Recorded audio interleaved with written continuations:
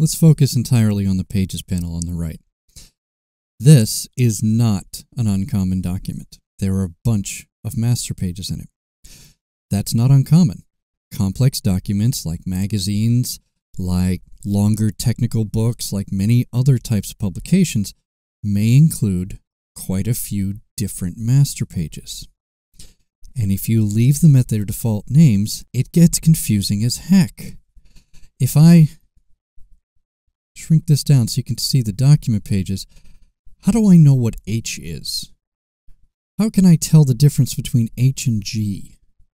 I mean, yes, I could look at the thumbnails and I can go to the panel flyout menu and go to panel options and make my master previews much larger, but that just takes up unnecessary space. I don't need to see them. And more importantly, master pages are largely blank. They don't contain much content other than some small elements that you want to apply to document pages. And then you'll fill in the main content on the document pages. So big thumbnails of master pages won't do me a whole lot of good. It's just not very useful.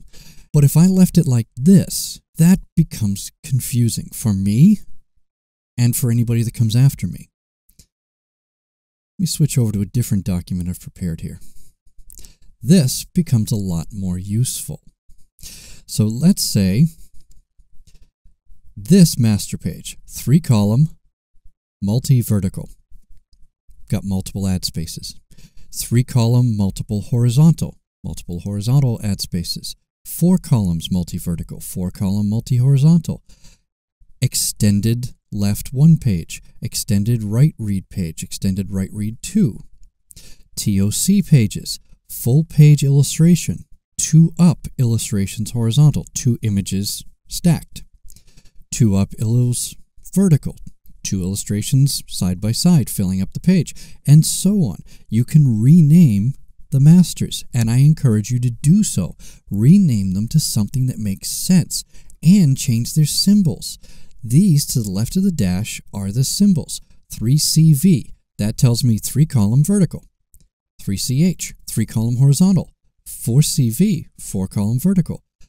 TOC, table of contents pages. FPI, full page illo. And then those symbols down in the document pages become meaningful. So now I can scroll through my document pages and instantly understand what configuration each page is. This is a 4-column multi-horizontal, and of course it pops up when you mouse over it, but you don't have to mouse over it. You can just tell at a glance what every page is. This is what you should do with all of your publications that contain more than 2 or 3 master pages. The way to rename a master page so that you get something like this, and we'll work with L here. Highlight the master page, and there's a few different ways. You can right-click and choose Master Options for LMaster, or highlight it and go to the panel flyout menu and choose Master Options for whatever you've chosen. And that brings up this. Now you can put in a prefix up to 4 characters. So let's say this is going to be, we'll change the name first, Back Page Teaser. I may change the prefix to tease. Click OK, and there it is. So now if I apply this to a document page, you can see right in the top right corner, tease. That's a no-brainer. I know exactly what that is because the symbol communicates to me. Do that carefully for your master pages. Give the symbols as much meaning as you can within those 4 characters so that telling at a glance what they are is possible.